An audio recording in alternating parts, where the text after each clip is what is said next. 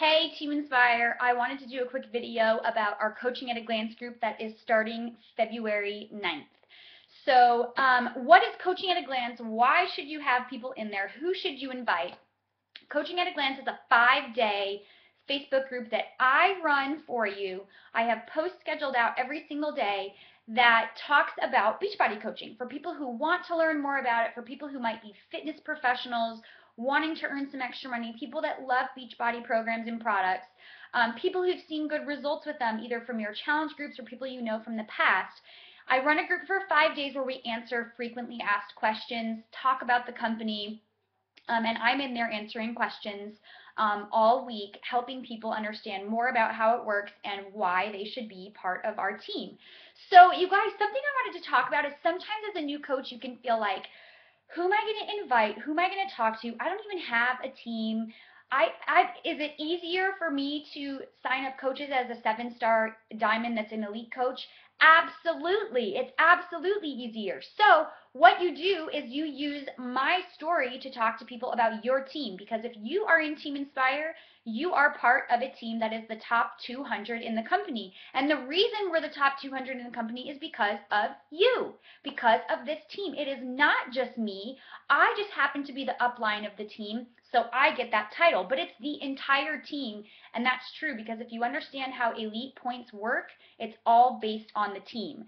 So use that when you're talking to people about being a coach and joining your team that is the top 200 in the company, and your upline is an elite coach, and you have great training and great support. Not every team is supportive.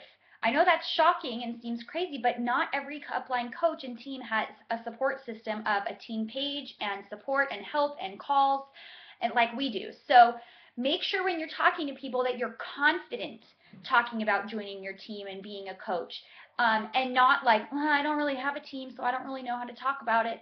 That's totally fine to use your upline story or your star diamond upline story or whoever I am to you. It's totally fine to use that. So when you're talking to people about it, keep that in mind. Who do you invite to Coaching at a Glance? People that you know of who've maybe done Beachbody products and really liked them or seen good results with them. People from your challenge groups who are seeing a transformation. Do they have to be done with their transformation? No. No, no, no. I just had a coach sign up. She'd been in my challenge group 2 weeks. I shot her a quick message and made a little tiny comment about coaching and how she'd be good at it.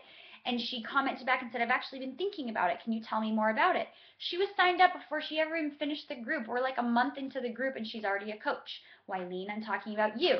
So don't feel like you can't approach people about being a coach if they're not done with their program or they're not stick skinny.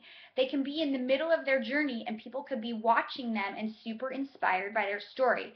So who else can you talk to? So people from your challenge groups who are even starting to see results, or loving their program, or loving their trainer, or loving Shakeology, loving the support group of a challenge group. You guys, anywhere else that you go, you don't have a support system like we have for your fitness journey. So this is amazing what we offer for people, and they can pay it forward and have their own groups that they can run with you, with me, with whoever they need to feel like they have more support. So you can also invite people who are fitness professionals, group exercise instructors, yoga instructors, personal trainers, anybody who kind of already does this sort of thing, but they might want to have another avenue to reach more people. As a fitness instructor, you're only reaching your 20 people in your class. As a personal trainer, you're reaching your one person 3 times a week that comes in.